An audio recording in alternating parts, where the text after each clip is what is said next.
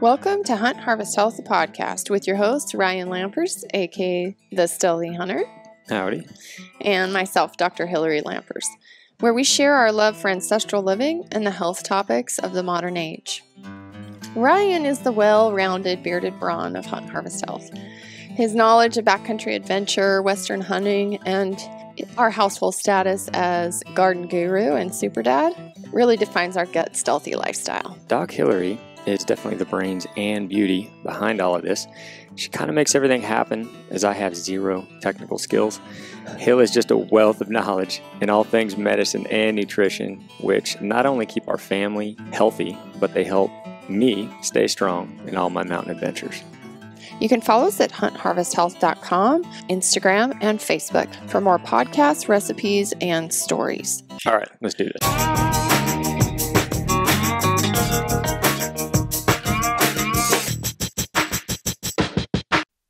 Alzheimer's disease has become part of the zeitgeist. In news articles and blogs and podcasts, on the radio and television, and in films, both documentary and fictional, we read and hear story after story about Alzheimer's disease. Sadly, all end tragically. We fear Alzheimer's as we fear no other disease. There are at least two reasons for that. First, it is the only one, and let me repeat that, the only one of the nation's 10 most common causes of death for which there is no effective treatment. And by effective, I am setting the bar pretty low. If we had a drug or other intervention that made people with Alzheimer's disease even a little better, never mind curing the disease, I'd sing its praises to the rooftops. So would everyone who has a loved one with Alzheimer's, everyone at risk for Alzheimer's, and of course everyone who has already developed Alzheimer's. But no such drug exists. We don't even have a treatment to keep people with subjective cognitive impairment or mild cognitive impairment, two conditions that often precede Alzheimer's disease, from going on to develop full-blown Alzheimer's. Incredibly, given the astounding progress in other areas of medicine over the last 20 years, think cancer or HIV/AIDS or cystic fibrosis or cardiovascular disease. As I write this in 2017, not only is there no cure for Alzheimer's disease, there is not even anything that reliably prevents or slows Alzheimer's disease. You know how critics make fun of TV afternoon specials and Lifetime movies about angelic children or saintly mothers and fathers who bravely battled cancer and with the aid of the latest miracle drug are restored to perfect health before the final credits roll? Schmaltzy, sure. We in the Alzheimer's field would happily settle for schmaltzy if it were evenly remotely possible to depict a happy ending to this disease. The second reason Alzheimer's disease inspires such dread is because it's not only fatal. Lots of diseases are fatal. As the old joke has it, life is fatal. Alzheimer's is worse than fatal. For years and sometimes decades before, it opens the door to the Grim Reaper. Alzheimer's disease robs its victims of their humanity and terrorizes their families. Their memories, their capacity for thought, their ability to live full and independent lives, all gone in a grim and unrelenting descent into a mental abyss where they no longer know their loved ones, their past, the world, or themselves. No wonder we have come to fear Alzheimer's disease as omnipotent, as hopeless, as impervious to any and all treatments. Until now. Let me say this as clearly as I can. Alzheimer's disease can be prevented, and in many cases, its associated cognitive decline can be reversed. For that is precisely what my colleagues and I have shown in peer-reviewed studies in leading medical journals. Studies that, for the first time, describe exactly this remarkable result in patients. Yes, I know it flouts decades of conventional wisdom to claim that cognitive decline can be reversed, that there are hundreds of patients who have done just that, and that there are steps we can all take now to prevent the cognitive decline that experts have long believed to be unavoidable and irreversible. These are bold claims deserving of healthy skepticism. I expect you to exercise that skepticism as you read about the 3 decades of research in my lab, which culminated in the first reversal of cognitive decline in early Alzheimer's disease and its precursors, mild cognitive impairment and subjective cognitive impairment.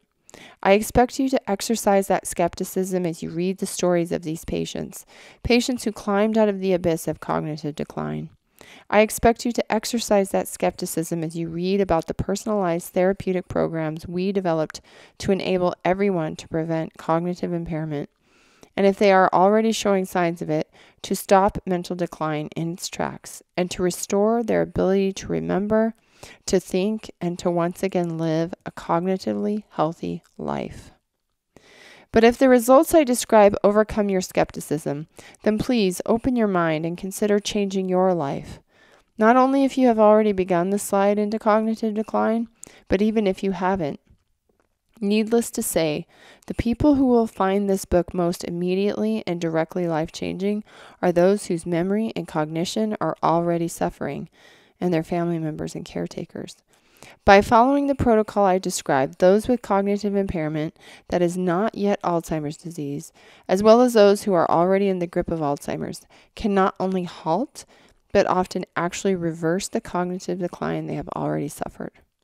For those so stricken, progression to severe dementia has until now been inevitable. With nothing but bad news from every expert, the anti-Alzheimer's protocol my colleagues and I developed consigns that bleak dogma to the dustbin of history. This is an excerpt from Dr. Dale Bredeson and his book, The End of Alzheimer's, which he wrote in 2017. November is Alzheimer's Awareness Month, and I think that a lot of what he says here is so true that many of us may not even be thinking of Alzheimer's for our future, but perhaps we've experienced it in our family and personally, and we just kind of want to push it under the rug as something that we may not experience in the future, or just don't even think about it. And the amazing thing about this book that Dr. Dale Bredeson wrote, and the research that he's done over the last 20 years, is showing that prevention is the key to preventing Alzheimer's and even reversing cognitive decline. He's also shown that Alzheimer's disease is not just one thing, as we've been taught to believe, like the plaques in the brain. He talks in this book about the 3 different types of Alzheimer's that he and his colleagues have basically panned out from their years of research. He also talks about ways to prevent it and the cognoscopy, which is basically baseline numbers and some images of your brain, but baseline numbers that are going to show us what your body is doing in real time in order to prevent dementias, Alzheimer's disease, and cognitive decline in the future.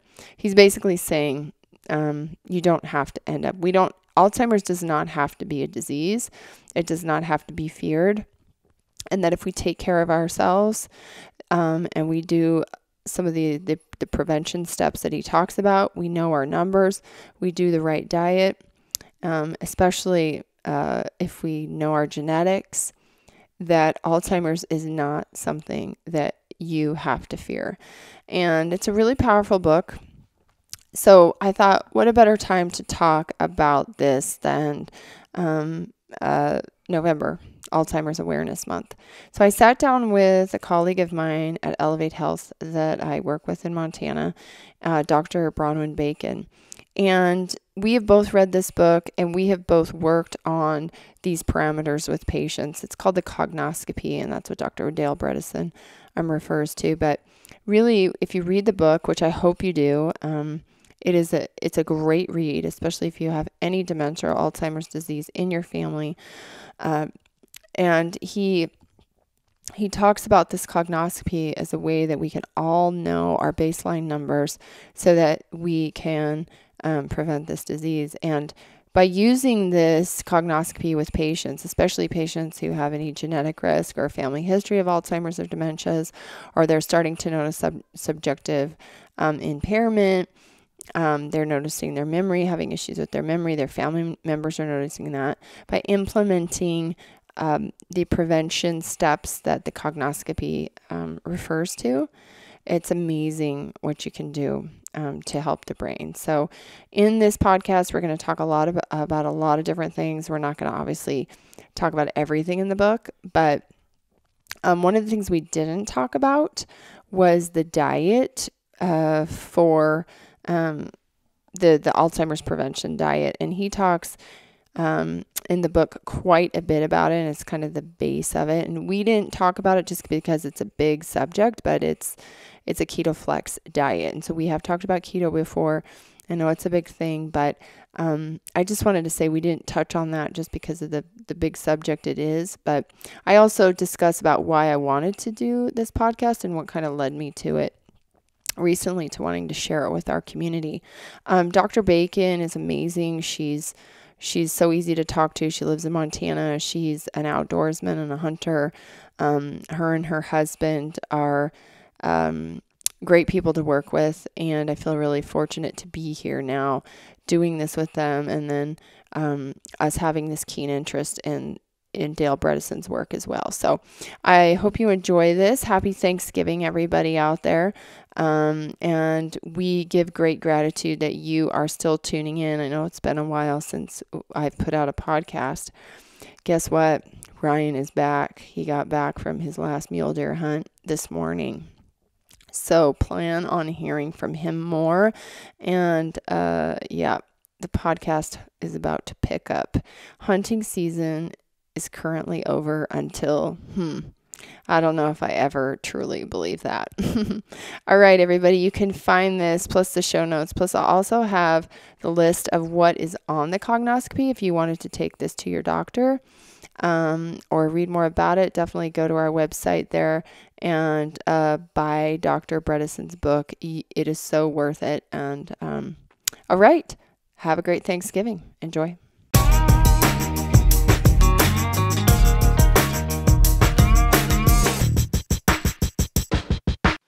So today's podcast is, for me, very exciting. I've been waiting to kind of talk about this topic for a long time, partly because I have a huge interest in it.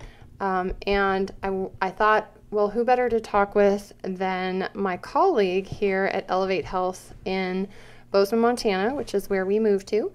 I was lucky enough to get a position here working as a primary care naturopathic physician, and also in the specialties that I do. You can go to elevatehealthmt.com to learn about that. But the owner and founder of Elevate Health, Dr. Bronwyn Bacon, is here with me today to talk about a very serious subject that will affect all of us in our life, and that is brain health and long-term cognition. And so welcome. Should I call you Dr. Bacon or can I call you Bronwyn? You can call me Bronwyn. Okay. So Bronwyn, just share a little bit about yourself and your journey and help people understand and what you do here. Sure. Sounds great. I'm really, really excited to be here. It's going to be a fun conversation. It's also something I'm really passionate about. So I'm a naturopathic physician as well. I started out in Washington State, had a practice there for a couple years, and then really wanted more mentorship. So had the opportunity to do a residency out here in Montana. So my husband and I packed up and moved out to Montana and did that residency, and then had the opportunity to move to Bozeman and joined a clinic here. And then 3 years ago, my husband, Devin Brewer, and I decided that we would open up our own practice. And so we founded Elevate Health and have been working on that for the past 3 years. And it's really exciting because we've had the awesome opportunity to have you join the team. And we also have Noelle Butler, who's another naturopathic physician. And so just been a lot of fun over the past several years building all of that. My focus is predominantly in family medicine. I do a lot of endocrinology, a lot of digestive health, a lot of work with people, just getting them eating well, living well, all the good old naturopathic stuff that we all love to do. And I feel like this topic we're going to talk about tonight falls right smack dab in the middle of all that great stuff. So that's a little bit about what I do in practice. I love living in Montana. It's we really were attracted to come out here because of all the great outdoor stuff.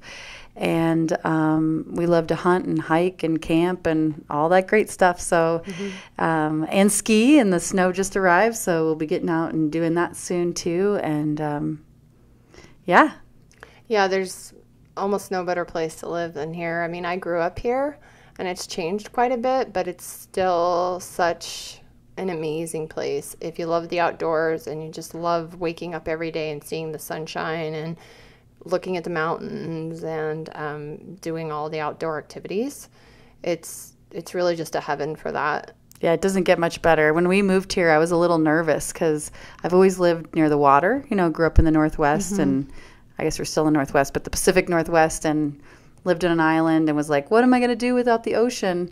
And discovered quite happily that the rivers and the mountains are just as gorgeous. So yeah, it's pretty heavenly out here. Yeah, it's coming back here, and I don't know, it's just a whole change, I think, in the way I feel, because growing, living in Washington for so many years, and like right now you said it's snowing outside. Right.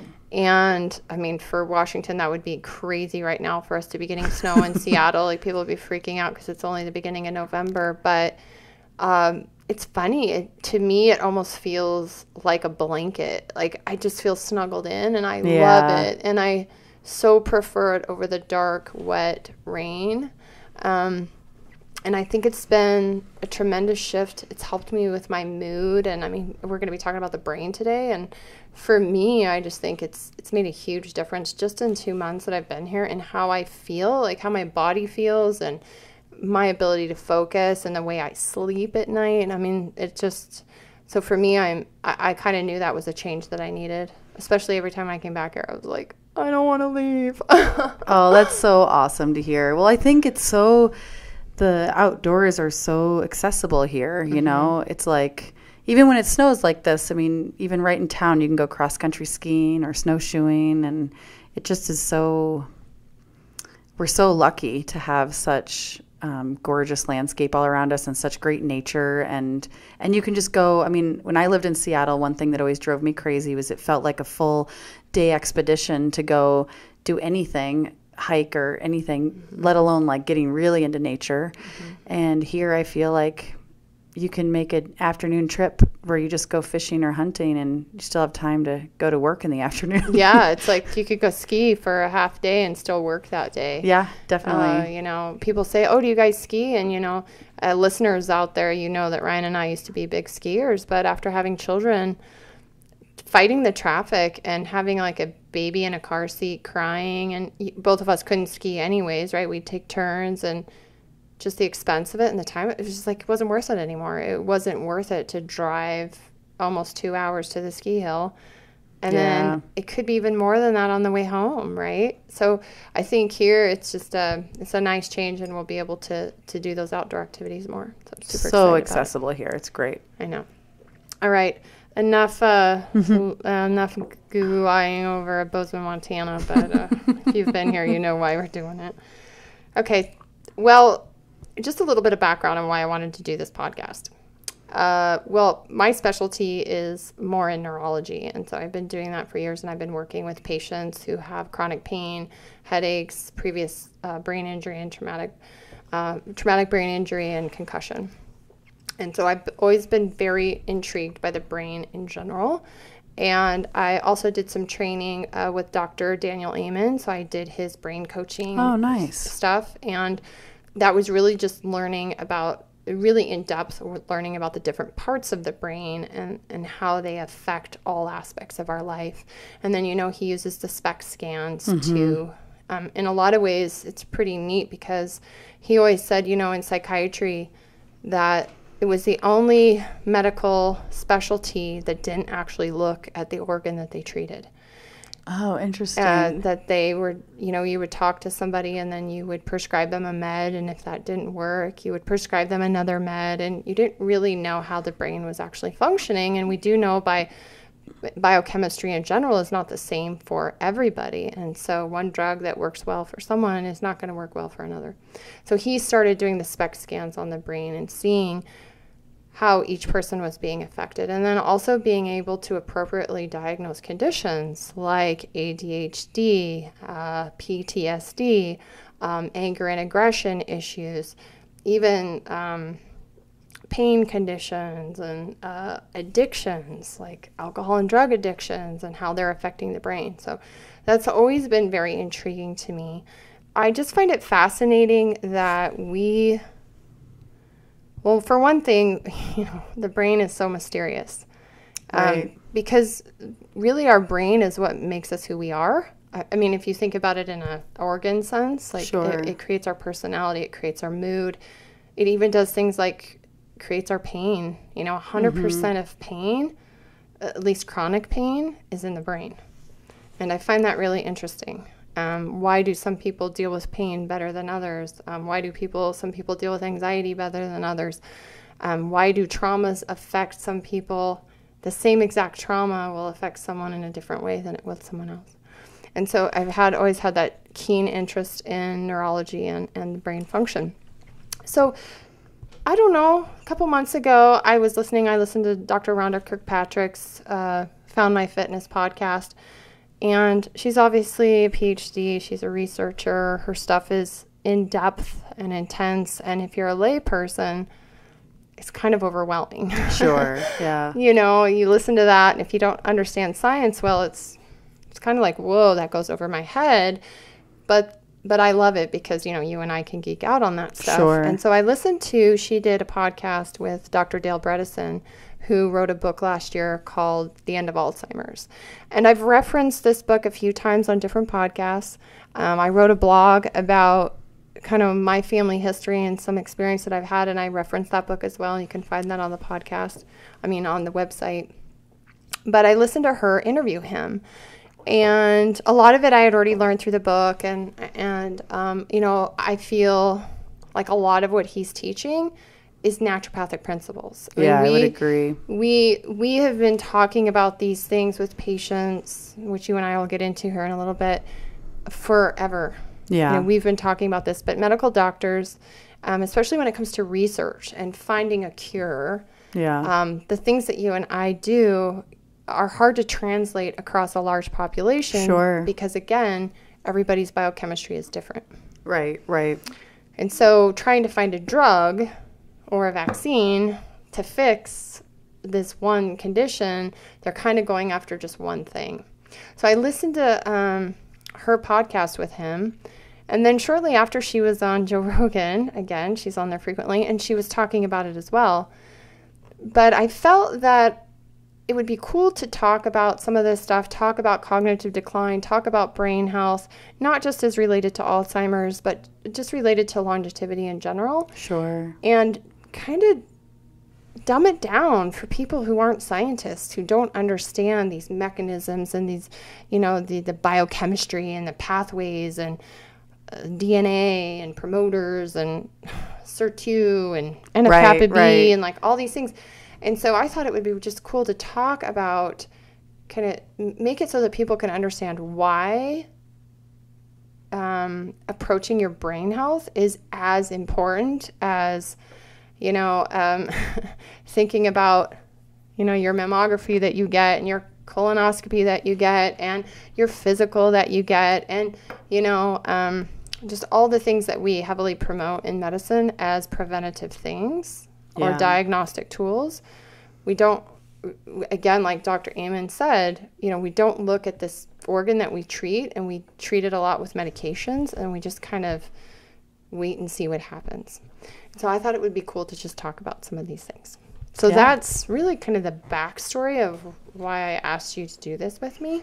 Well, I think that's great. And I, came across the book End of Alzheimer's and Dr. Bredeson's work a while back and really was really impressed in the same way that, one, it just is good naturopathic medicine and principles in what he's recommending that people do. But also I feel like a lot of times you hear about cognitive decline as if it's just, well, you get old, you start to forget your keys and you start to forget to this and that. And suddenly you just don't remember things. And I feel like a lot of people look at their whole body that way. You know, regularly, I feel like I sit down with patients and they say, well, I'm old, that's why blank. Mm-hmm.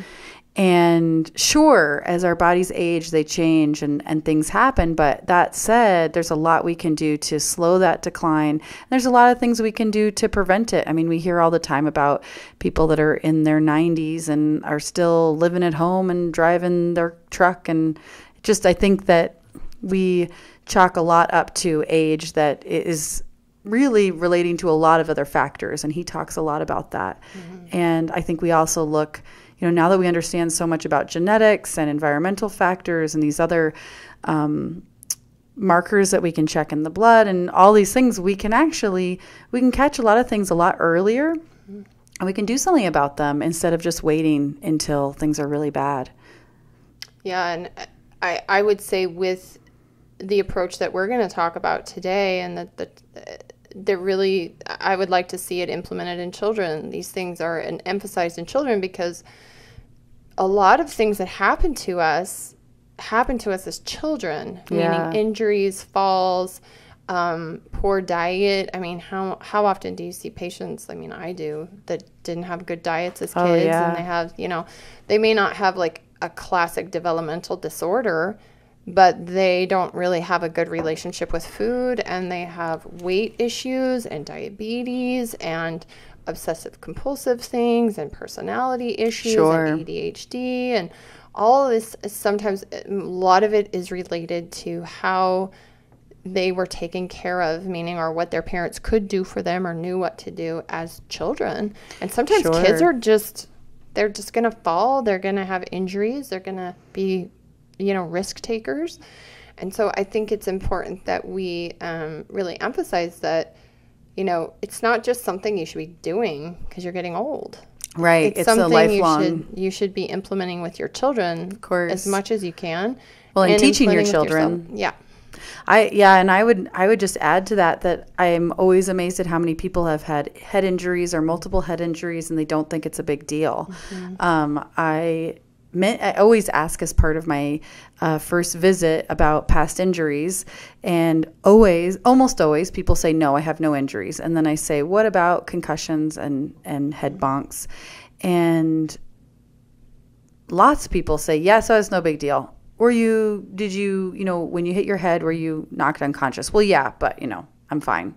And people just don't realize the repercussions, especially when they're having, multiple concussions. And so just along those lines, I feel like a lot of kids play football, they, rodeo, they do all these different activities, and no one takes it serious that their little brain is getting shaken and concussed, which really has some serious implications when you're older.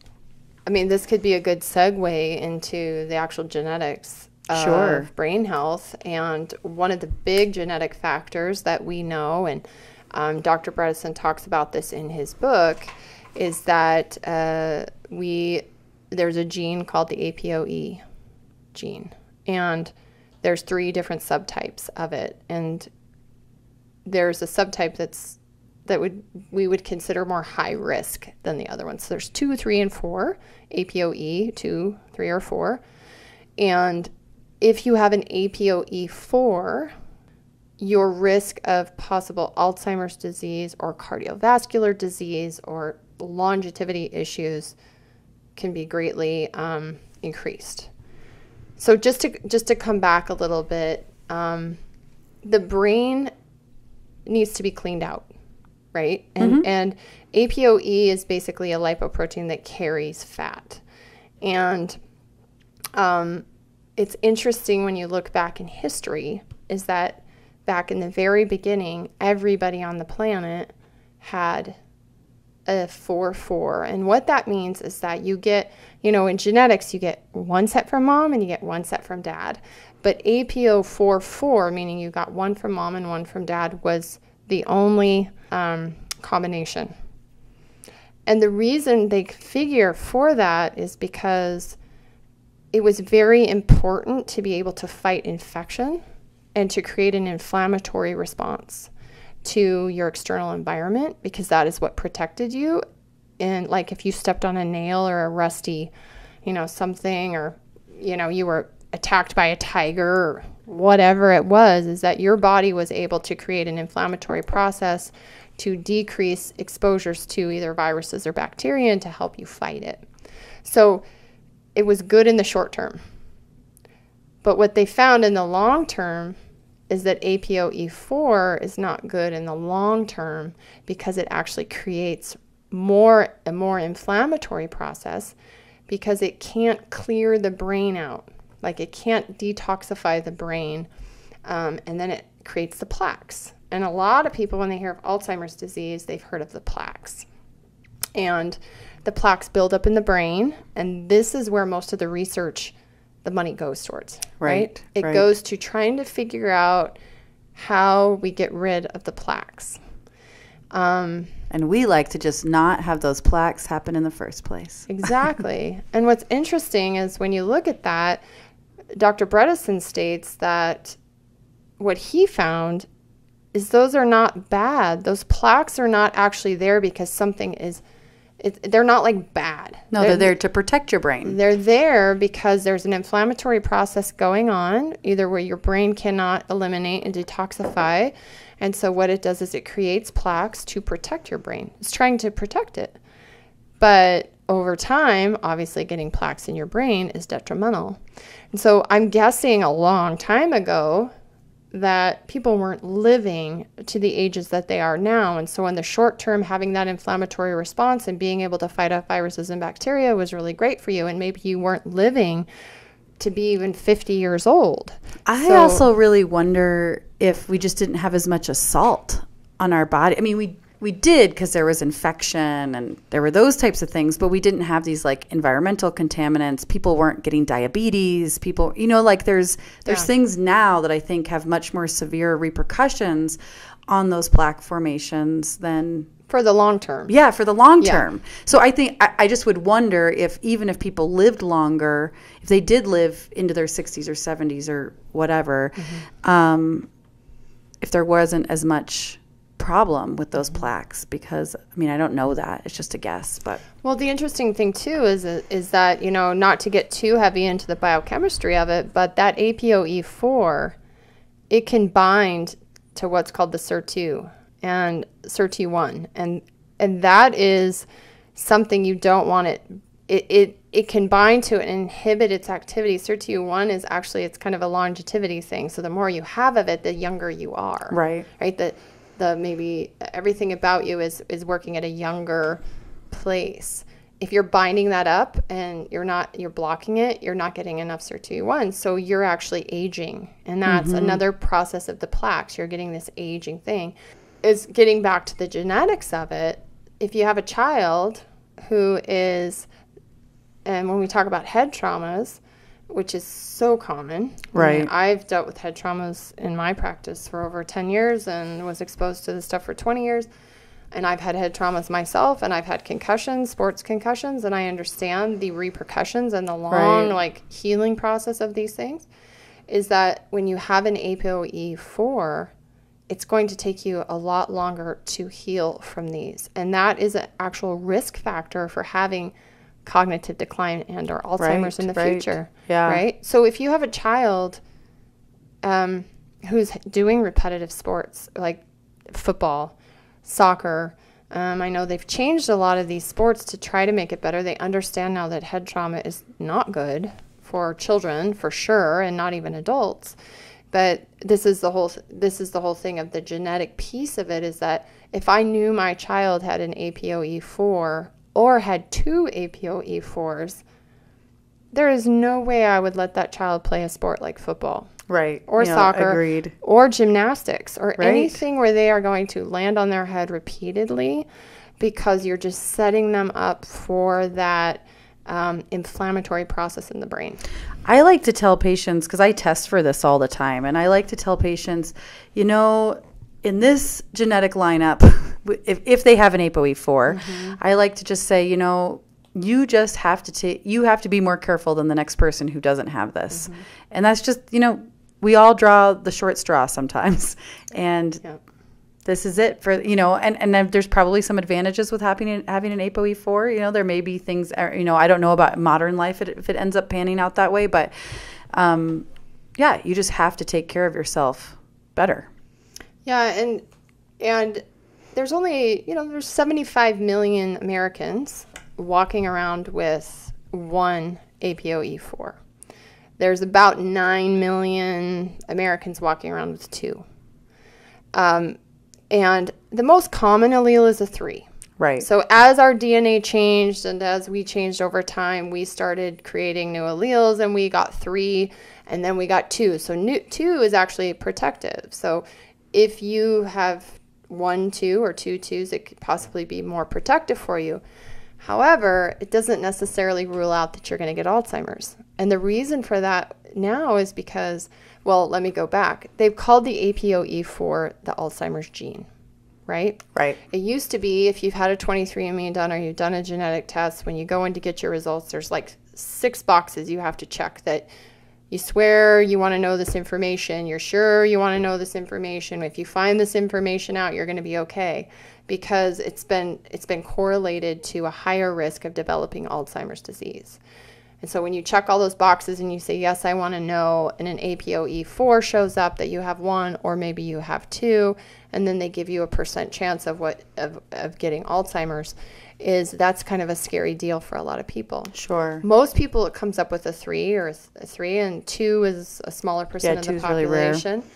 But it's not something that, again, I feel like, and what we're going to address here is, and what Dr. Bredeson addresses in his book, is that that's not a death sentence, because even a 2-2, even somebody with a 2-3 or 3 can still develop Alzheimer's. And what we're looking for is we're looking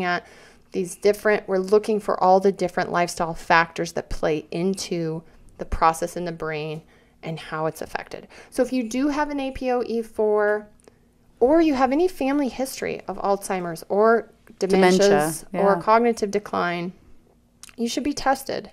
And the reason you should be tested is because it will help you to make better choices for your future. Well, there's so much you can do. There's so much you can do. And I really, anytime I test this in a patient, I have a long conversation with them, similar to those check boxes where I'm saying, are you comfortable knowing this information? This is what it could mean. And I always look at it with them, and I've seen a lot of people with ApoE4s and a handful that have 2 copies even. And I just say, this is great news because we can do something about it, rather than we need to look at this as doom and gloom. This is, now we know a little bit more about your body that we wouldn't have known before.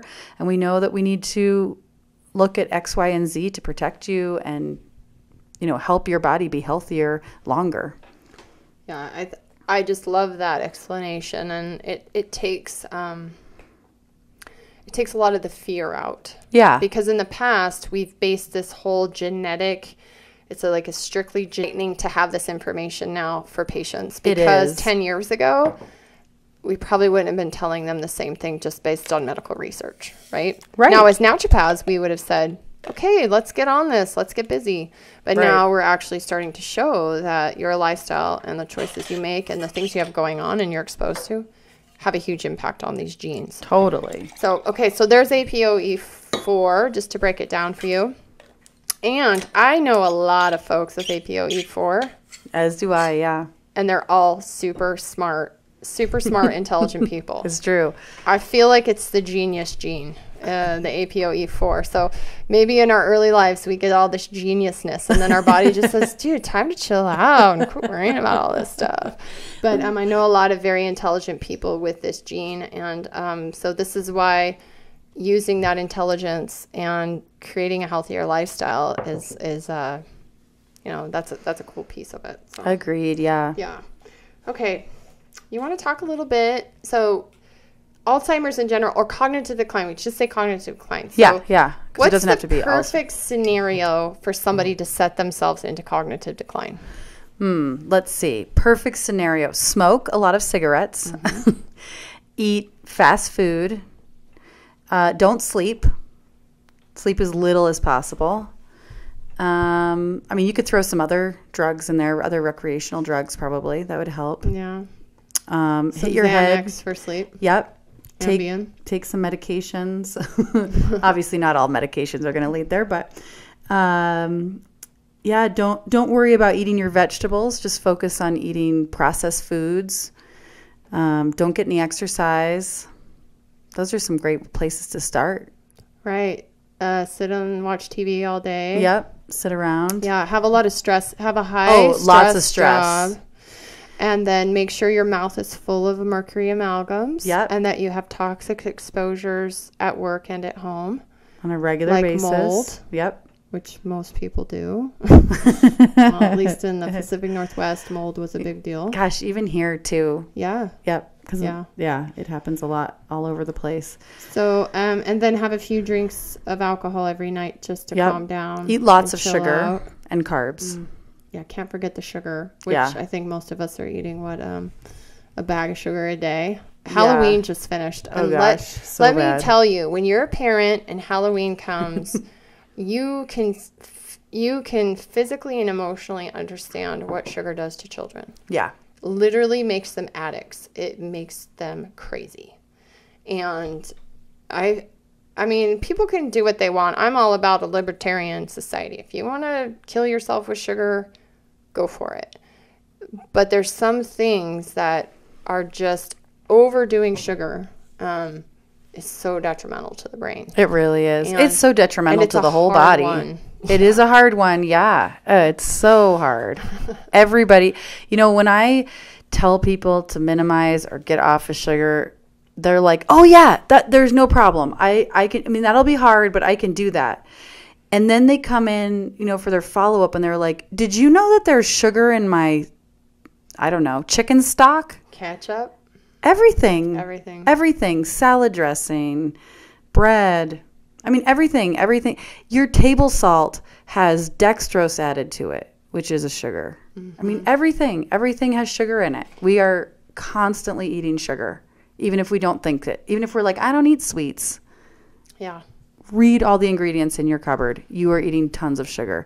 And you're eating tons of modified sugar like high fructose corn syrup, which is even more potent than just regular old. I was at Costco, which is always interesting because Costco has some amazing things, organic, and you could get them for a great price. And then some things are like, okay. So I'm trying to find these fruit snacks my kids like. And it says, no high fructose corn syrup. And I read the ingredients, and the very first ingredient is corn syrup. It's not high fructose corn syrup, but it's corn syrup. And I think, what? That is such a lying of advertising that's going on. It's horrible. So if you're not reading labels, like sometimes I buy my kids these things. Okay, once in a while you can have it. It's not the end of the world.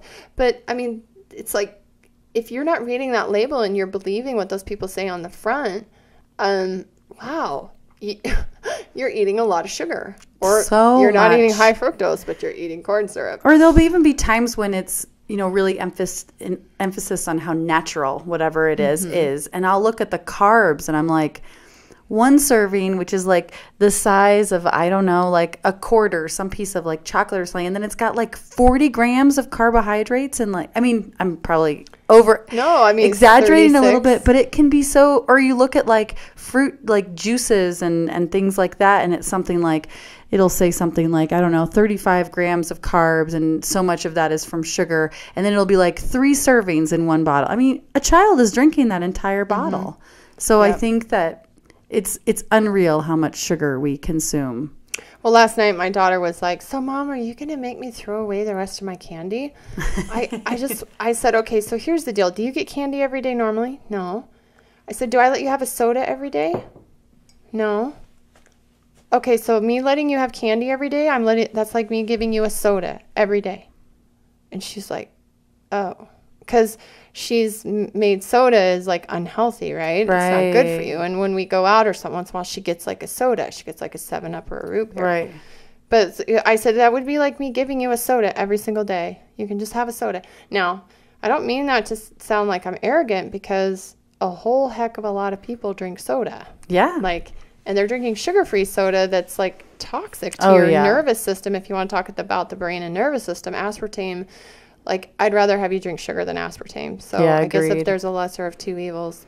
But so she kind of went, oh, okay, I get it. The candy isn't that good for me. Right. And so sometimes it's getting that across, but it's hard, and children have a lot of sweet taste buds, and we develop that in them for sure, right? So it's harder when they're younger. Well, and they're seeing that in all of their friends, and there's I mean, I feel like childhood is so about events, there's like everybody's having a birthday, and there's cupcakes for the birthday, and there's there's just so many things that are exciting for kids, and food and treats always get thrown in the mix, which is a nice thing to do, but also I think can get a little over the top. Yeah. It can be hard.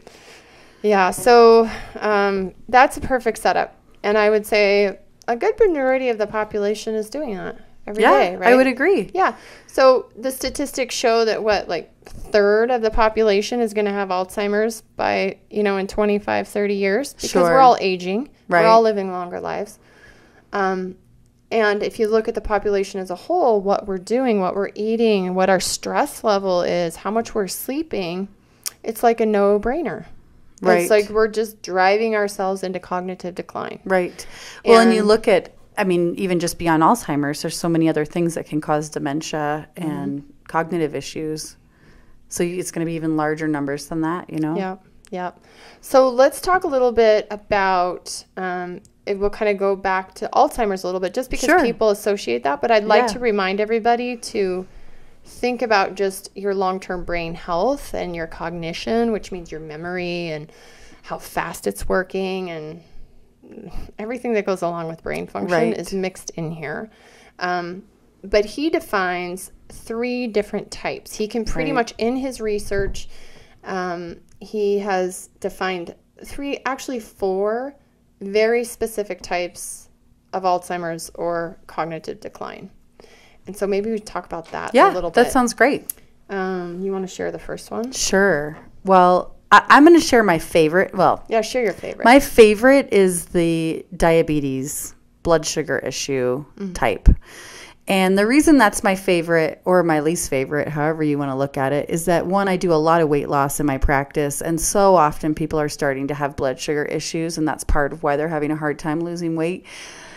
And, I think, and to just loop it back to what we've been talking about, sugar is so toxic in the bloodstream. And what it's supposed to be is a fuel for our cells. We're supposed to be able to eat sugar, carbohydrates, and other things that turn into sugar. It gets turned into a simple sugar in the, in the bloodstream, and then it's supposed to go into our cells, and we can use it as fuel. And the way that happens is our pancreas produces insulin, and insulin is the key that unlocks the door to get the sugar into the cell. And when we have too much sugar coursing through our blood vessels over a longer period of time, the lock, so to speak, on our cells gets gummed up, and that insulin doesn't open the door, and then we can't get the sugar into the cells, and then the sugar just stays in the bloodstream and is super destructive and creates all kinds of inflammation, irritation, and literally will destroy blood vessels, which is why we see diabetics losing limbs, getting neuropathy. All of that is from damage to the blood vessels. And so we see that in the brain as well. We see that blood sugar being constantly elevated, causing some really serious damage to the brain and encouraging those plaques to form and leading to cognitive decline and leading to potentially Alzheimer's. And so I'd say that one is my favorite / least favorite, because I feel like I run into it so much. I run into so many blood sugar issues, and one of the first things I worry about is the brain. I know the people sitting in front of me are worrying about their waistline, which is important too, but I'm worried about their brain. Yeah, when we know diabetes is definitely an epidemic worldwide, actually. And so this is a great way. I mean, your scenario that you gave, almost everything there is going to mess with blood sugar and insulin, and stress hormones like cortisol and etc. We're going to see a change in blood sugar. I mean, cortisol is a stress hormone, but it's a blood sugar hormone as well. Right? So stress can initiate this too. And I see elevated insulin and blood sugars in people who are thin. Oh, all the time. All the time. And I see something that was a big eye-opener for me is I always used to check, I was brand new into practice, and I thought, well, you check a fasting blood sugar, and then you know if someone has blood sugar issues. And then I started researching more, and I learned, okay, you check a hemoglobin A1C, and then you see even better if they have blood sugar issues. And what I've found over the years is that if you're not checking fasting insulin, you're going to miss and other markers, but you so often can miss issues because they'll start having spikes in insulin, and maybe their blood sugar looks great still. Mm-hmm. And that those spikes in insulin are going to continue for a period of time, and then they'll start to have blood sugar issues. But you can catch things so much earlier, and I just see it all the time.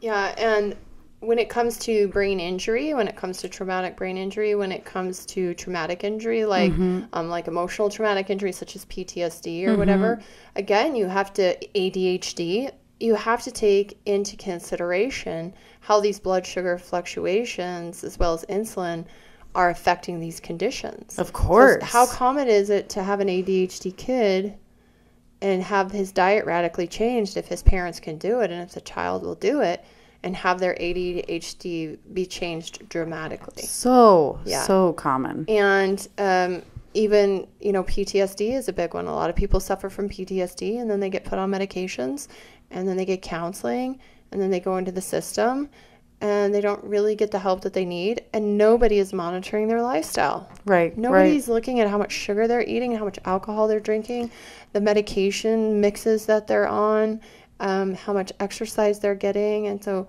this is just going to enhance these PTSD symptoms. Well, and I think it's such a catch-22 because so many people self-medicate with food and alcohol and other substances to get, catecholamine boosts and things like that, because they're already suffering from, emotional trauma and physical trauma that's led to those levels dropping. And it just becomes this kind of sick cycle where they're needing those foods or needing those substances to feel better. It doesn't keep them feeling better that long, and then it's just feeding the fire of this inflammation and destruction. I am always amazed at how many people I talk to that they self-medicate. They're not even drinking heavily, but they feel normal when they have a drink or two. And they know, it's so interesting because you can even have it to where they don't have maybe the addictive personality piece. They don't have some of the genetics that are leading to them having more addiction. And they're saying, well, I know it's not good for me to drink 2 drinks. And so I stopped for a while. And for like 3 months, I didn't drink 2 drinks, but I felt horrible for those 3 months. And it's not even, so often it can just bring people to baseline. And I think that's so hard, Yeah. Yeah, okay, so let's talk about another type.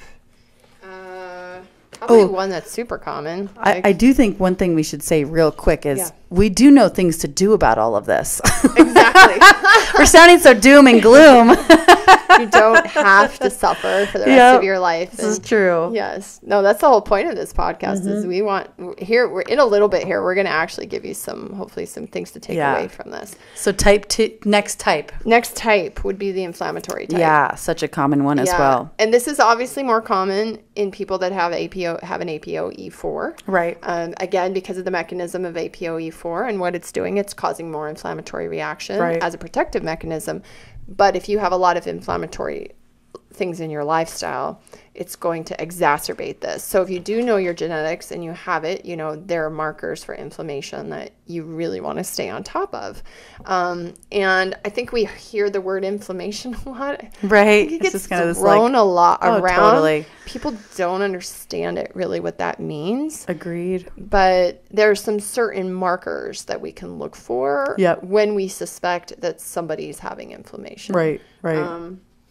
And like the one you were talking about, I think he calls it the cold version. Yeah, the cold version. And then there's a type that's both together. Right. Inflammatory and metabolic or cold. Right. And that is, I would guess, a very common one as well. Yeah, I would think so too. And I won't definitely because I wanted to make this everybody to understand it. We won't get into the biochemistry of that. Sure. But inflammation is very common. We have a lot of just like the metabolic ones, we have a lot of inflammatory things going on in our life. And so If you've been to the doctor and they've looked at things like your albumin in your liver, they've looked at maybe CRP. That's a common one now we're starting to look more at. They're looking for these markers in your blood. Homocystine's another good one. Homocysteine, albumin, globulin, those Fibrinogen. kinds of things. Yep. But there may be some ones that they're not testing for, and you can't really count them out, like the necrosis factor. Yep. And then along with that, insulin resistance, what we talked about. Of course. Well, and I find people come into me with labs, or I'll run labs, and I'll say, okay, well, we checked this inflammatory marker, and it was not elevated. And the person will be like, oh, great, I don't have inflammation. But I don't understand. How come I have ulcerative colitis? And it's like, well, you do have inflammation. But this marker is inflammation in your arteries, and you don't have inflammation that we're seeing with this marker going up, but you do have inflammation in your bowels. And so I do think that's another important distinction, is that inflammation can be throughout the body. It can also be in specific parts of the body. I do feel too like there's very certain lifestyle things that I could tell people, like, you pretty much have inflammation. Oh yeah, if you smoke cigarettes, you have inflammation. Definitely. Because by nature it's destroying the vascular wall. And I think we get caught up a lot in cholesterol, but we know what cholesterol does. Cholesterols and these lipoproteins and all these things we're talking about. I mean, ApoE4 is one of these things we're talking about. Their job is to heal things up, to transport fats into your body and out of your body. And if they're traveling through the vessel and there's these big gaping wounds in the vessel because they're all inflamed from tobacco smoke and not enough antioxidants, and the list goes on, metabolic syndrome, the cholesterol is going to just try to plug up those holes. Yeah, I like to say it's an innocent bystander. Yeah, it's like they're trying to fix things, and then it gets all the rap for being the bad guy. Yeah, and so we even call it bad cholesterol. We do. I call it now, because we can break it down into even smaller fractions, right? I call it the ping pong balls, or I call it the big beach balls, or the Velcro balls. Oh, I love it. Right? Because the Velcro balls are small, hard, and they got Velcro on them. So anything they see they can stick to, they stick to it. That's awesome. There's like a dart game you can do that, right? You throw the ball at the thing. That's funny. I call it the vehicles. Like I say, you want buses, not Fiats, because they can park easily. Yes. I like the Velcro though. That's a good one. So those little balls are going to plug up the hole. Yeah. Whereas the big beach balls, you can have big beach ball LDLs and you can have little Velcro ball LDLs. And those big beach balls are just going to bounce down the vessel. Right. They're not going to plug up a hole. So it's important to have that cholesterol looked at in a very detailed way, which we can do. Yeah, and there's lots of great labs that can do that. Yeah.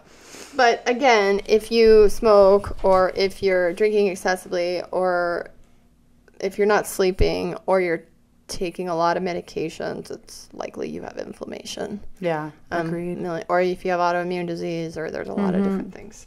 So, okay, and then the last type, which I think is actually the scariest type. I would agree. This one freaks me out. Yeah. Not that they don't all freak me out, but I feel like this last one is the harder one to treat. It's the more aggressive one, and it's the one that comes on when you're younger. Yeah, it's more common in type 3s, which is interesting. Yeah, so it's really interesting. So the first two we talked about are more common. You could see it more if you have an ApoE4, but majority of the population is an ApoE3. Right. I feel like that. Just pull it down. Oh, good call. I like it. Microphone issues. They're not so bad. But this one is in younger folks who are ApoE3. Yep. And that's the majority of the population. Right. And this one is called toxic. Yep. And I feel like those are the people that you're like, oh, you don't have the 4, all good. Right. You're fine. Right. Mm-hmm. But these are the ones that I think are going to have a mouthful of mercury, or worked as a chemist, or worked in the mines, or is an artist, or just working with something toxic for long periods of time. Painters. Yep. Yeah. House painters. I think one of the only ways to actually properly diagnose this is to look at heavy metals, to look at toxicant exposures. Right. Obviously, if you're taking a history, which is where we get 85% of our knowledge from a patient. What are you exposed to? We're going to look at that. Right. But they can actually do brain scans and see some of the toxic elements. If you're having early stage cognitive issues and you're type 3 and you're young, right? Early stage. Yeah. You're like, what's going on? And so this is something to think about. And unfortunately, a lot of us have toxic exposures and we're not working a toxic job.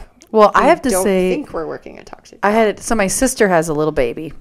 She's a little over a year, and my sister's an artist, and so she was doing this project. She's a big art show coming up, and I was talking to her, and I said, oh, you and Mia should do some finger painting together. You know, it sounds like a very simple, innocent, fun thing to do with her toddler.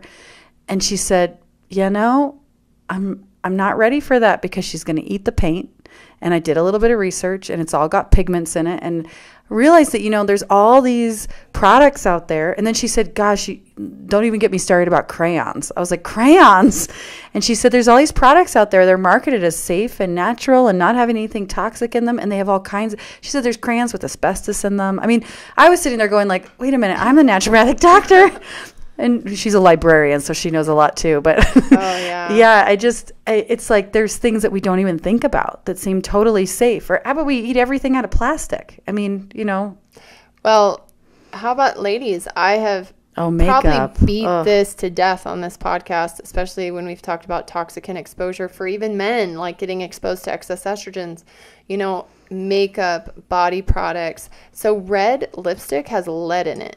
And there's these lipsticks now that you can, so I had to buy them. I had to get one they told me I had to get one for my daughter's dance recital where you put the red lipstick on and it does not come off. And then you have to buy this stuff that takes it off. It's like another lip gloss and it's an eraser.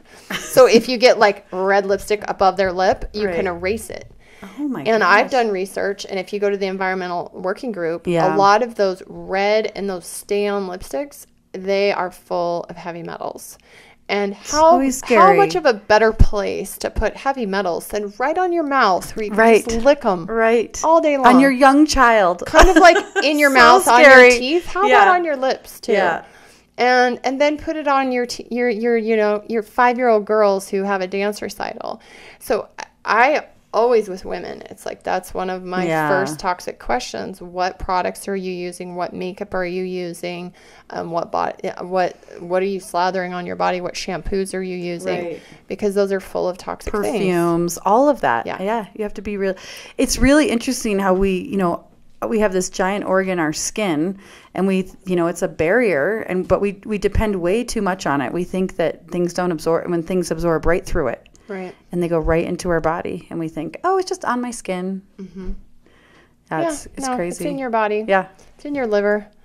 It's everywhere. Okay. So those are the types that Dr. Bredeson talks about in his book. And I would concur that these are usually the most common conditions we see with all kinds of cognitive problems. Decline, yeah. So for long-term brain health, these are the things that you want to be working on.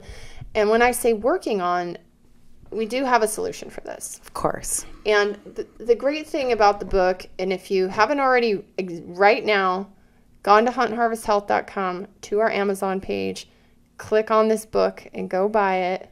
It's such a good read. It is a little heavy. It's a little heavy in the beginning. But it's really good. But you can get through it. I read it in one night. So I was like up all night reading this book. I did the same thing. Yeah. That just shows how geeky I know. I actually went to the library this weekend with my daughter, and I got a novel. Nice. Yeah. Impressive. I was like, I did get one self-help book or health book, and I got a novel, and I actually started reading the novel, and that's what I want to read. So here's the thing, folks. You do need stress reduction. Definitely. Even people like us, if your brain is being pushed all the time, you're going to get stressed out and exhausted. Yep. And you're creating inflammatory and metabolic damage to your brain. So read the novel instead of the self-help book. You can just listen to this podcast and get all the information. We'll read the self-help book, and then we'll tell you about it.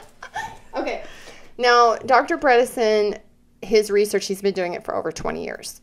And he has actually reversed subjective cognitive decline, which is when people who are subjectively coming in and they're saying, I have memory issues. I don't think I'm not thinking as clearly, but they're not showing parameters that like would set them up for Alzheimer's, right? Right. Their doctor would say, oh, that's old age. Right. And then there's mild cognitive decline, where they are actually markers that they can test where they're seeing that the person. And these are obviously things nobody ever wants to get diagnosed with, especially if you have to have a job or you want to get long-term health care, or there's a lot of factors to think into when it comes to cognitive decline. Of course. And especially with a diagnosis of Alzheimer's disease, because it can be detrimental. He has case studies in the book about people not being able to get jobs, not being able to get health insurance, so, as providers, we do have to be careful. And I would say that it's pretty common to have mild cognitive decline, I would feel like. Well, even just stress can cause mild cognitive decline. The subjective cognitive decline. Just think about, jokes about mommy brain. And I know that goes farther than with a lot of, your brain actually hormones does and shrink. Yeah.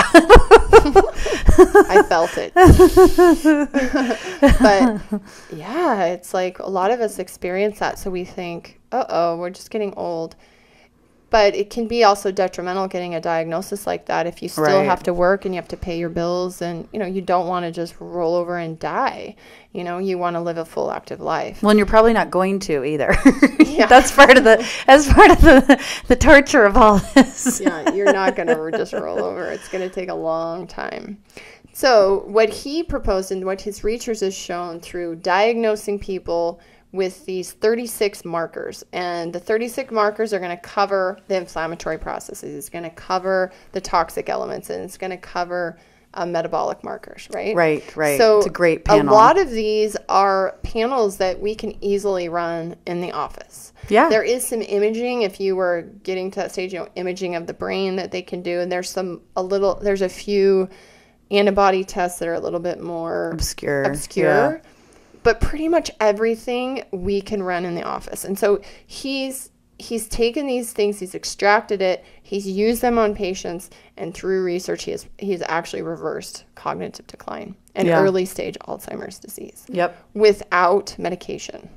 And something that I think that's really important to throw in here is that the earlier you work on prevention and reversal, the more doable it is. And he talks a lot about that in the book, and I feel like I've seen that in practice. He says 45. So what we're talking about here, we call it the cognoscopy. Mm-hmm. So everybody goes in 50 is the colonoscopy, right? Yeah. You get your mammogram at 40, you get your colonoscopy at 50, prostate, is it 50? 45. 45. Okay, so there's all these age ranges you're supposed to go get your nethers checked down there. Yeah. But we don't think about the brain. And so he's saying 45, you should know all these things. You should have all these things run, whether you have symptoms or not. Because, some of us will have those momentary memory things, but at 45, most of us are not going to be having mild cognitive decline. Yeah, agree. Or moderate cognitive decline. So he's saying you should just have all these things run, and you should know what your cognoscopy is so that you can continually work on these things. Agreed. So let's just go over a few of them. Yeah, that sounds great. Because you can read about some of them in the book. We don't. Sure. And it's something that both, really all of our doctors here, but definitely Dr. Lampers and myself offer here at Elevate Health. You can come in and get this whole cognoscopy other than the brain scans. We don't do that here in the clinic. And this is also something, if you pick up the book, if you're not living here in Bozeman or you don't want a nice little vacation in Bozeman. Who wouldn't? Yeah, exactly. You can take this to your doctor and talk with them about it. And it has all the tests listed out and even the ranges that he recommends, which are optimal ranges, not necessarily normal ranges, which just means a range that's going to be closer to a more healthy status. So actually, I think what we should do is let's just talk about some of the big markers or the things that maybe are actually things people wouldn't think of. Okay, that sounds great. What are some important things people wouldn't think of? Let's talk about homocysteine a little bit. Oh, homocysteine is a great one. Well, and that brings in some more genetics too, Mm-hmm. Yeah. Go for it. Okay. Well, homocysteine. It's the end of our day. I know. So homocysteine is a compound that is made. I'm going to do my best to not geek out on biochemistry too much here, but it's part of the methylation cycle, which basically when your body is producing different chemicals and different neurotransmitters that it's using to just have normal function, it's doing a whole bunch of chemical processes. And one of the really important chemical processes that our body does is something called methylation. Don't really need to know much more about it than that. But it involves a whole bunch of B vitamins and some great enzymes. And one enzyme that it does kind of indirectly require or as part of the methylation cycle is the MTHFR. And this, all of our enzymes are made because of the coding that's in our genetics. So there's certain genes that code for our MTHFR. And so that's why I said it brings in some other genetics, because some people don't methylate very easily, and not just because of MTHFR mutations. There's other things like COMT, but some people just can't methylate well. We talked to Dr. Ben Lynch. So if you want more information on, we talked about COMT, we talked about MTHFR. Nice. Podcast episode 50. So I won't even delve any deeper because Dr. Lynch could talk circles around me around all that stuff. Yeah. But what I'll say is that if you're not doing a very good job making active folic acid, then what can happen is homocysteine can get backed up, because we need that active folic acid and B12 in order to use the homocysteine that's being produced in our body. So then we'll get elevated homocysteine, and then homocysteine is inflammatory.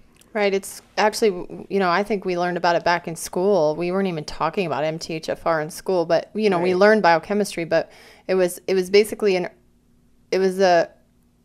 early cardiovascular disease risk factor. So if you were having elevated homocysteine, you could have early stage cardiovascular disease or heart attack. Right. And so that's pretty much all I learned in school too. Yeah. And so homocysteine, again, easy to test in the blood. And if it's elevated or over 7, I think it is. Yeah, we need to work on that. You're having inflammation, and you may need, again, your genetics tested to see if you're having problems with conversion. Yeah, and right? you may be deficient in some B vitamins. Exactly. So B vitamins, magnesium, all those things, so like important for every single thing. If you take 2 things every day, B vitamins, magnesium, but you got to take the right B vitamins. It's true. That's why knowing your genetics can help. Yep. All right. Let's see. How about hormones? Everyone on this podcast, we've talked about hormones, mainly testosterone. A ton. We talked to Dr. Jacqueline Chassie on testosterone, and she helped me do the testosterone project. But let's talk a little bit about the male and female hormones and how they're playing into this. Sure. Yeah. Well, one thing that I think a lot of people maybe don't know is everybody makes progesterone. Both men and women have progesterone. We think of it more of as a female hormone because it does get a lot higher levels in females. But it's very, very neuroprotective and, anti-inflammatory to the nervous system specifically. So having, low levels of progesterone can definitely lead to some problems within the nervous system, I think, there. And I don't know, would you add more to progesterone? I mean, it's a great hormone. No, I really it's great for sleep. Yep. It's great for anxiety. More so in women than men, just because we have more of it. Of course, yeah. But as a neuroprotectant, and men are deficient in progesterone. It's, we're seeing it in PTSD being a really helpful support. So progesterone is definitely something that we want to look at. And then as well, as all the hormones work together, thinking about testosterone itself is what I see in patients who are having insulin resistance and blood sugar issues. They tend to have low testosterone. Yeah, definitely. And you fix their testosterone and the other hormones that go along with that, and their insulin resistance starts to go down. Definitely. I see that a lot in the diabetics I treat. If we can't get their testosterone under control, we don't see their diabetes getting as under control as we would like it to be. I think testosterone is incredibly critical. And then you just think about the roles that testosterone plays in building muscle and having stamina and those types of things. And if you're building more fat and less muscle, that also is setting up for those metabolic issues too. Yeah. And then estrogens, we could talk about estrogens I keep promising we're going to talk about estrogens a lot. Estrogens are so complex, but they can be good for you and they can be bad for you. Yep. So very inflammatory and anti-inflammatory. So those are the different types of estrogens. And you can read about that. Yeah. And vitamin D. Oh, vitamin D is so important. Vitamin D is a hormone. Yep. Right? Yep. We think of it as a vitamin, but really it's a hormone. Yep. So knowing your vitamin D status and working on your vitamin D status and maintaining it, super important for your brain health. Yeah. And important for your immune system, which if you're fighting a lot of infection, that's going to be hard on your brain. And I think another thing that's really important to note is that if you're above if you're a certain distance from the equator, well, I guess I should say, depending on the distance you are from the equator, there are times during the year that you could sit outside naked all day long in the sun and get absolutely no vitamin D conversion. Here in Montana, where we're located, basically September to May, no vitamin D conversion. And so a lot of people will come in and they'll be like, I was skiing all day and I got tons of sun. And I'm like, you did get a burn. You didn't get any vitamin D, just because we're not getting the right rays that do that conversion. So it's just really key to be on top of that. Yeah, very important. If you're in the north. And when I see people with good vitamin D, I'm like, whoa, what are you doing? So good. Okay, those are just a few of the things. And like I said, I'm just going to put some on the website so people can download it. That sounds great. I love it. And that'll give us a lot. So I know we're running out of time here, and I know it's late, and it's snowing outside and icy, and we both have to drive home. But I'd like to, I put a thing on Instagram today, and I just had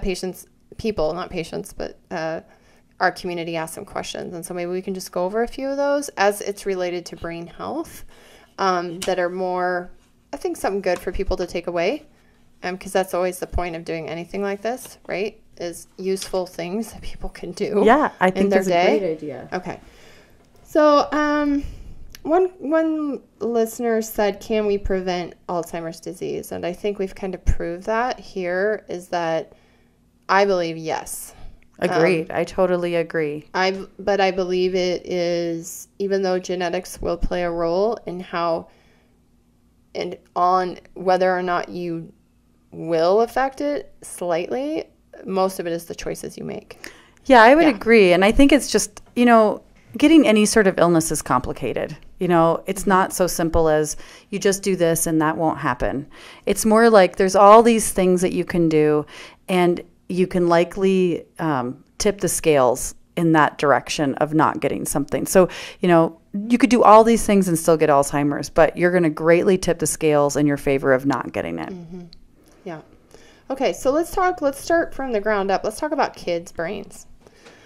Somebody asked me about kids' brain health and how we, supplements or strategies for improving kids' brain health. Well, fish oils are really great for anybody's brain health because, the majority of our cells are made out of lipids or fats, and the brain is no exception, and it is even more kind of fatty because of the myelin and those types of things, or maybe that's the wrong way to say it. It's not fatty, but it's being built with those building blocks, which are really important. Fat is very important for the brain. Healthy eating, really. I think that's the most important part, and because you're not only keeping your child healthy by having them eat healthy, you're teaching them what eating healthy means, just like that conversation you had with your daughter. I've had so many friends growing up who, just grew up on, pizza and fish sticks and chicken tenders and won't touch a vegetable. And by the time they're in their 20s, they have no taste for vegetables and they think they're gross. And that person has had a serious disservice by not being forced to eat their broccoli, I think, too, there's different stages. So I noticed with our older daughter, when she was little, she'd eat avocado, she'd eat everything. Sure. And then she hit a stretch from 2 to 4 where it was good luck getting her to want to eat anything besides cheese quesadillas. Right. but now she's in a more cognitive stage where it's like, you're going to eat your broccoli. And she goes, okay. And she eats it. And she can comprehend why I'm having her eat it. Where my 3-year-old will literally eat burritos all day long. Bean burritos all day long. That's all she wants, you know. And I have to take into consideration that she doesn't really have the great taste buds for tons of vegetables yet. She doesn't cognitively get what it means, like, this is healthy for you. She's still kind of in that hypnotic stage of her life where she's just kind of, bless you. Somehow I missed it. I was going to sneeze for all you at home. Had a big sneeze coming. I stepped away and then it went away. So I do know it's a struggle for parents. And I know we get run down. Like, fine. Eat burritos all day for all I care. But you have to realize that as your child gets older, you need to be explaining to them.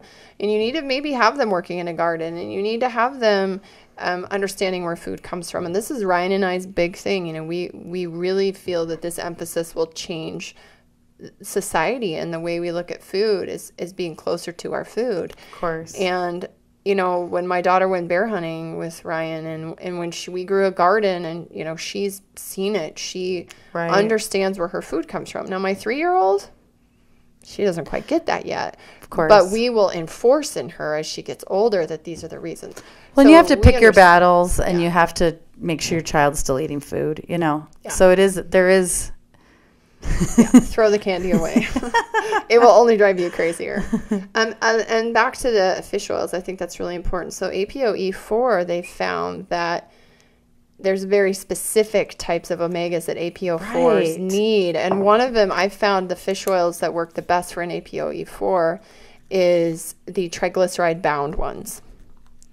They travel better across the membrane, and there's also some plant omegas. So any of the algae and things that are not necessarily like a straight fish oil, because remember, these things have to cross. And ApoE4s have a harder time with that.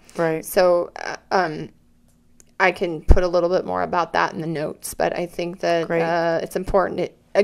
Important to know your ApoE status, because that will help doctors like us be actually able to prescribe the right type of fish oil for you. So the Costco fish oil may be doing you absolutely no good if you have an ApoE4. Well, it's pretty much all rancid too, so it's not good for you. Yeah. And the other thing, last thing about ApoE4, ApoE4s do not do good with alcohol for good reason, right? You can't get it out of your brain fast enough.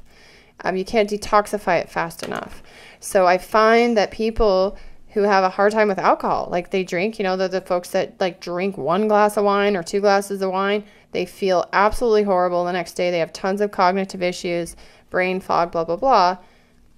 Again, testing their genetics could be beneficial because they should not be drinking alcohol.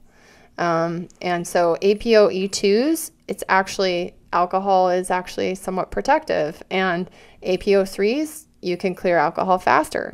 So again, even though that's a toxic substance, right? You don't want to go overboard.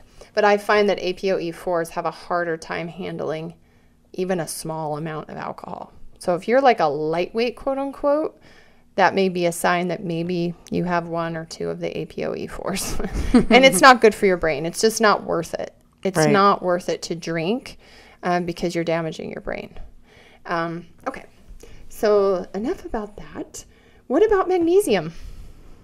Oh, magnesium's great. I love magnesium. Yeah. I especially love magnesium because there's like 10 different types and they all do different things. You know, I think that that's so cool to, you know, we need magnesium to relax our muscles, and we need magnesium. I mean, it helps with brain clarity, you know, focus. There's certain magnesiums that are helpful for focus. We can use it to regulate the bowels. I mean, magnesium is awesome. I imagine you want me to talk about the nervous system and magnesium, but I just could talk about magnesium in so many different ways. I love magnesium. Well, I think it's just important to remember that biochemically magnesium is used for so many processes for conversion. It's a cofactor. If you're magnesium, again, B vitamin deficient, you're going to have problems with energy metabolism, muscle function, cardiac function. So really important. So I would say yes. I think magnesium threonate might be the best for the nervous system. I would say, I'm pretty sure that is the best. Yeah. So I would say that, and there again, like if you need it for your gut, there's different forms of magnesium. Yep. But magnesium threonate would be the best one for your nervous system. Okay. We got two big ones here, which we could do entire podcasts on. One is managing stress. Oh gosh, probably the most important thing on the list, because, we live in such a crazy world, and even just people's normal, just think about the average American. They're working a job, they have several kids, they want to exercise, they want to cook dinner for their family, like the list of just that right there, I'm exhausted just thinking of like, okay, so you got to get the kids to school, you got to get yourself to work, you got to do your job, hopefully you ate lunch, you got to get home, you got to pick up the kids first, then get home, then make dinner. It's like, that's an average life. That's just basic. Like, forget about doing anything in addition. So many people work way more than 40 hours. So many people never get vacation. Lots of people work the weekends. Lots of people work more than one job. It's just, stress is a big deal. And that's not even talking about like you have a poor relationship with your in-laws, or you have stressful marriage. Yep, or a child that's ill, illness. Or we could come up with 1,000,001 things that add to that stress. And that stress causes chemical changes in your body, which leads to irritation and inflammation. And it is critical to balance that. Yeah, cortisol, you need cortisol, but it's damaging. Yeah, very damaging. And everybody on this podcast knows I'm a bit of a stressy person. I'm a more high stress, adrenaline driven. I'm one of those, I'll work all day and not eat and, get stressed out about little things that I shouldn't or whatever. And I know my genetics, so I know a lot about how the different genetics I have plays into it. But I also know that if I'm not moving, if I'm not burning those stress hormones off with exercise, I feel lousy. I know if I'm not getting downtime and not having the hamster wheel brain all the time, it over time is very debilitating to me. And, Ryan is good at that. I've always wondered how he does it. He just leaves his job and he goes into the backcountry, and he's just in the backcountry. And I've taken trips with him before, and he just switches off. I know Devin's the same way. I don't know. And I'm more like you, where I'm like, my brain is like going like a hamster wheel all the time. And I think part of it is that we are women, and I would just say this to all the ladies out there, and I've probably said this before, but we just have a bigger corpus callosum, so both sides of our brain talk to each other very well, thus we can multitask very well. But I think what that also does is that stimulates us to have 1,000,000 thoughts a day about all the things that we need to do, or that we haven't done, or that we should have done, or ruminate about, I don't know, the boyfriend that dumped you 20 years ago. It can be a bit of a hindrance to us. And then probably estrogen plays into it some too. But I think it is a little easier for guys to turn off. If you're full of cortisol, however, like some big CEO with a high stress, you may not be able to turn off. So you're not the guy that can just go into the backcountry and turn off. Yeah. But I think it's more common in women just because we do multitask a lot more. Well, and I think that brings up a really, your audience, this is going to be like the most obvious thing to all of them, I'm sure, but just getting into nature, like that really balances. There's all these studies coming out now and all these different approaches where they're putting people in like these glass houses to help calm their stress and anxiety. And, whether it's getting out into the backcountry or going on a hike or just going to your local park, whatever you have access to, being around trees and grass and flowers and birds and all of that is so key, I think, it's really good to bring those cortisol levels down and balance out those stress hormones.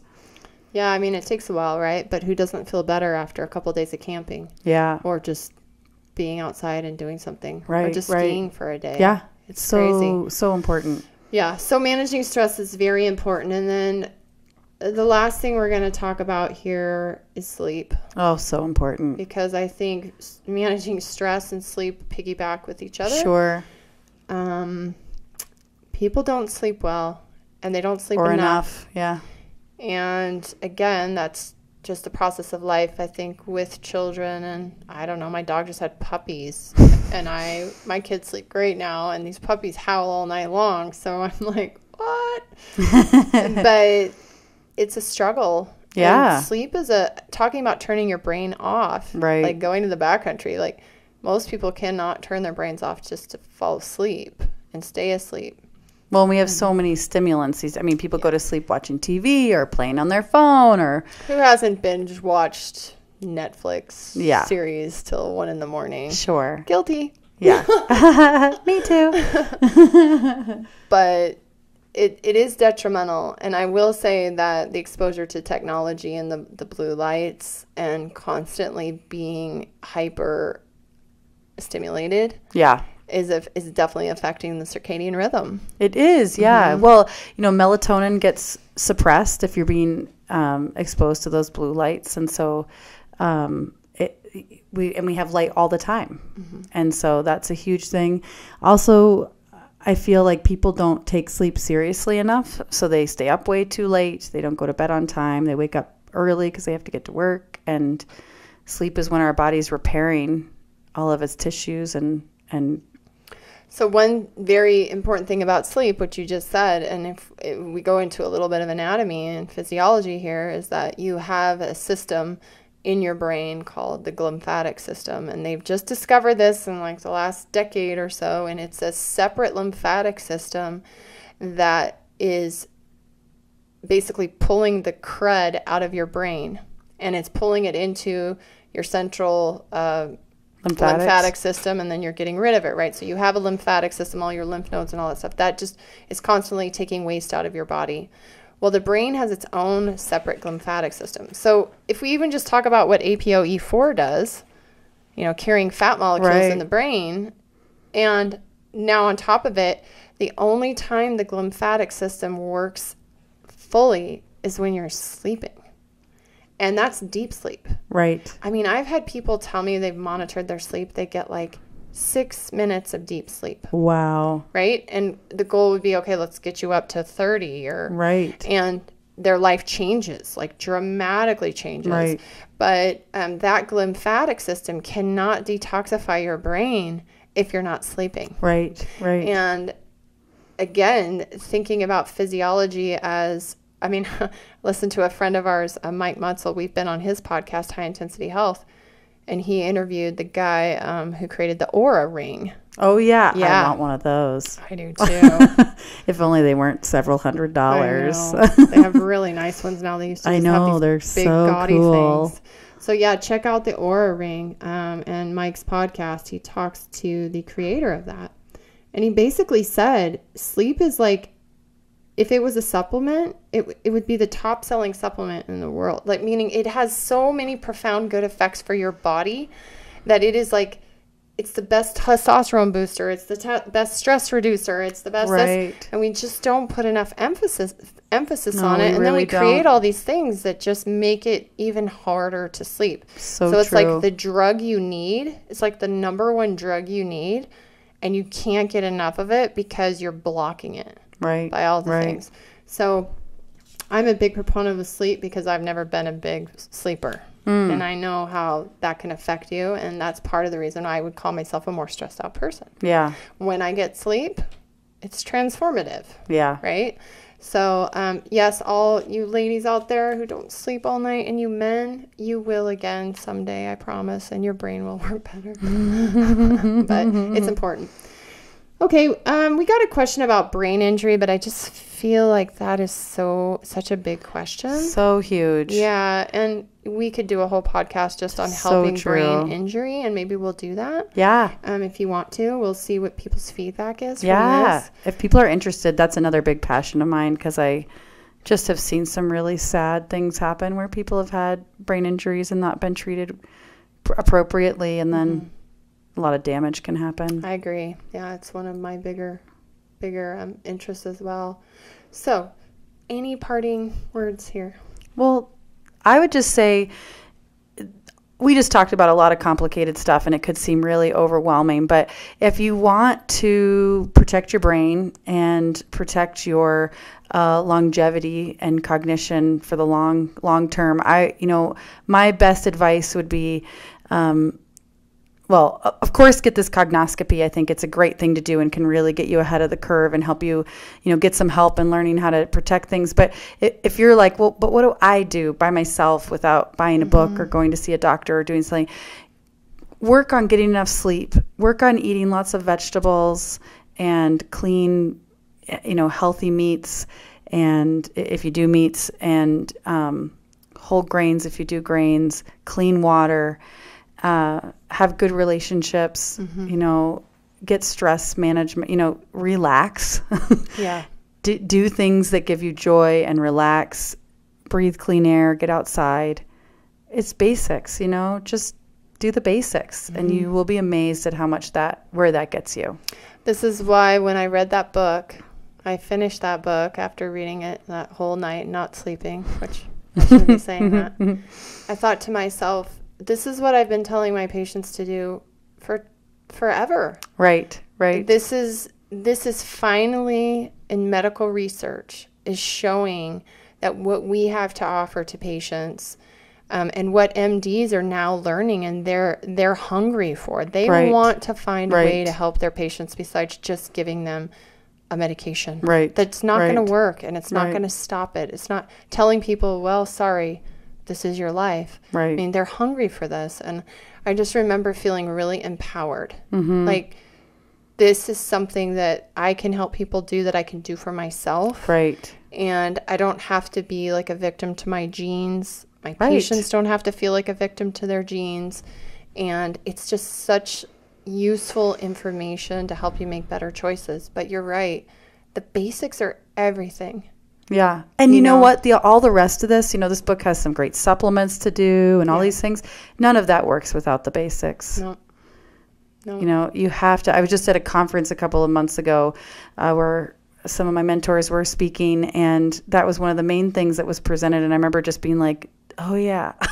Not that I don't do that every day with my patients, but it's easy to forget. All that other stuff is just the other little pieces that you can do. And this is why I wanted to share this with our listeners, because we can get wrapped up in the science. Yeah. Oh, we definitely. can get wrapped up in and think that we don't understand this. Like the layperson, like, I don't understand this. These smart people know this stuff, and these scientists know this stuff, but what do I actually do? Right. And we can get wrapped up in the science, and we want to learn all these new scientific things. And you're right. I can't tell you how many conferences I've gone to, and it's like, okay, here's all the science, here's all this fancy stuff, and then the treatment plan is like, go outside, like get some fresh air, eat clean food. It's just move. It's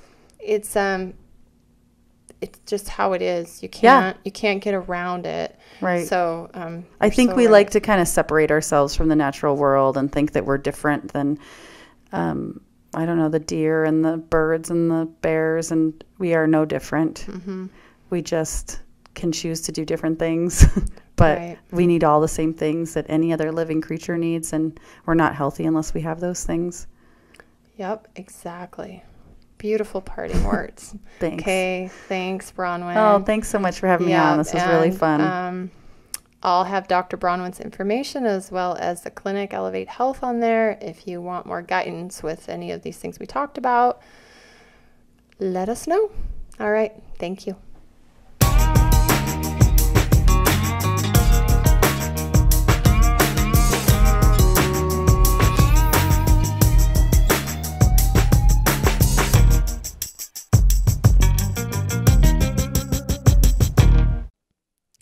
The Stealthy Hunter Hunt Harvest Health website and podcast is for general health information only. This podcast is not to be used as a substitute for medical advice. diagnosis, or treatment of any health condition or problem.